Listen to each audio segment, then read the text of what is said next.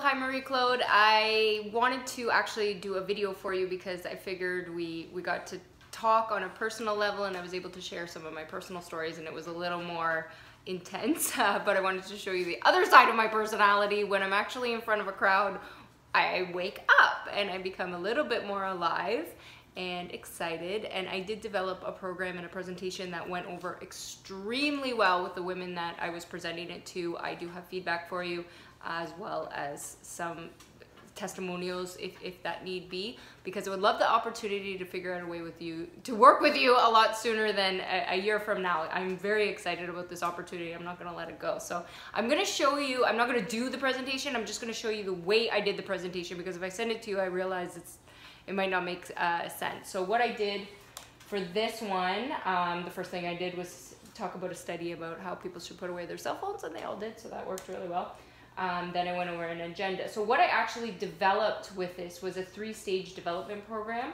One, I looked at value, truths, and then I created a personalized action plan for those people, so they have a reason to follow up, stay in touch a week or so later, and then start to think of themselves. So this was designed more to get in touch with their personal self and develop self-worth. So it was to a group of women who are in a weight loss group who have either had bariatric surgery or were considering bariatric surgery. So people with low self-esteem who have had a difficult time, but I found that I could probably tailor this to any situation. So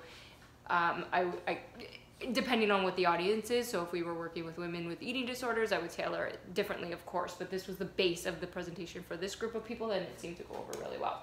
So I went over my mission statement as a business, and then I did my introduction. So I teamed up with another woman who is in a part of my female community, because I have a lot of women. She was the right person to bring because she herself is yo-yo dieted, lost 30 pounds. I did personally help with her development and who she is now as a person. She was able to grow and change, believe in herself a little bit more, and she shared that story, and I have to say I was in tears. It was beautiful.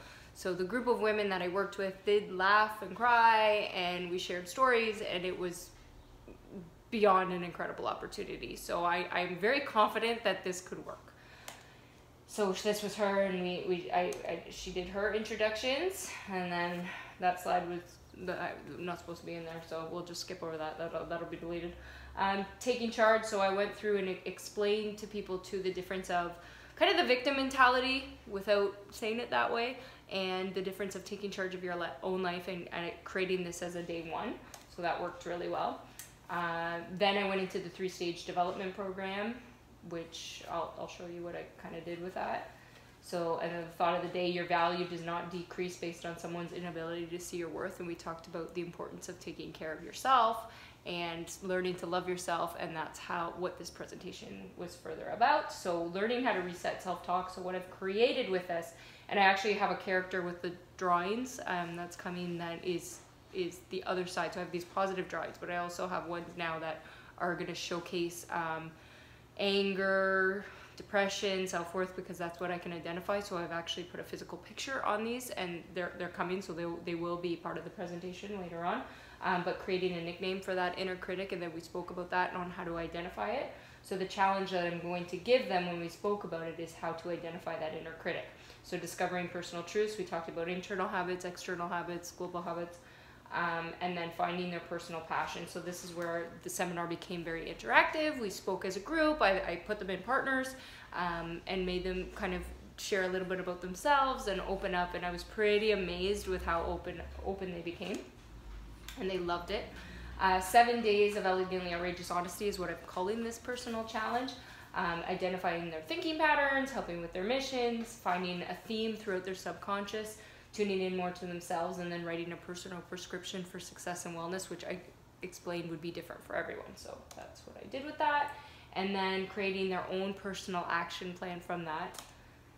So, and then health attitude, so that's what and I actually gave a physical handout. I was starting to think I should have that near me, but I can send that to you. And then accountability, so they had to be accountable to me, following up a week later and 2 weeks later, and we developed those plans. We tweaked it based on what the audience was feeling. There was 16 women in the audience that day, so it was very good.